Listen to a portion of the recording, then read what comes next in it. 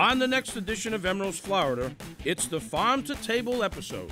We're going to visit some cool places at the forefront of that movement here in the Sunshine State.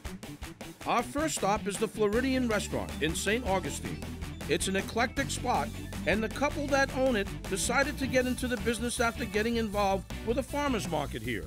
So we had all of our farm partners to begin with. Once we were moving on to the next step, the restaurant seemed a logical conclusion.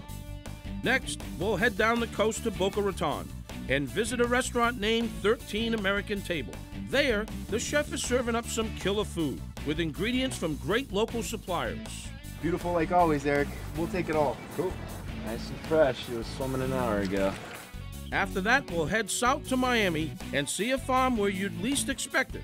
It's called Green Railroad Organic Workshop, also known as GROW. It's on abandoned railroad tracks in the middle of industrial Miami, right near the airport. We decided, why can't we grow some food, because no one else is doing anything else with this land. After that, we'll head to the kitchen, where I'm going farm to table, using fresh Florida ingredients to prepare tuna lettuce wraps. It's the Farm to Table episode this week on Emeril's Florida.